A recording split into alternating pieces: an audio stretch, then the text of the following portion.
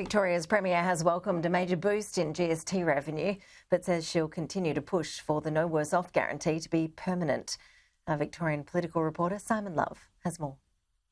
It's somewhat ironic that Victoria is celebrating a larger share of GST revenue on the same day that the state government has unveiled the latest upgrade to Geelong's Cardinia Park. Critics have labelled the venue Pork Barrel Park because of various funding commitments from state and federal governments from all sides of politics to shore up seats in the area.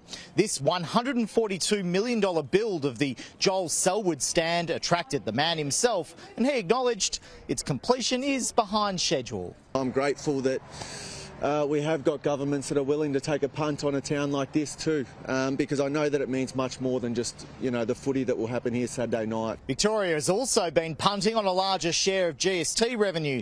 The Commonwealth Grants Federation has kicked a big goal for Victoria at the expense of states such as New South Wales and Queensland, who will receive a smaller share. New South Wales is being robbed of money so other states can be bailed out. It's not fair, it is absurd, and it comes at the expense of the New South Wales citizens' rights to access first-class services. Victoria will get a total revenue share of $23.5 billion in 2024-25.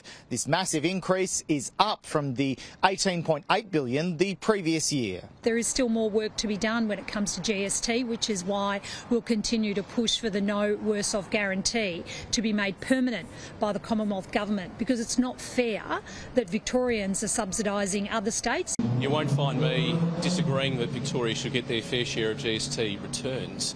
And we get that. We get that today.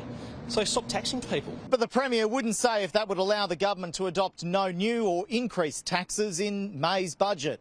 The budget's on the 7th of May, and I'm pretty confident I'll be doing a number of media events between now and the 7th of May. Victoria's most recent financial update saw forecasts for net debt increase, but the Allen government believes that it's on a winner, spending big in these regional communities.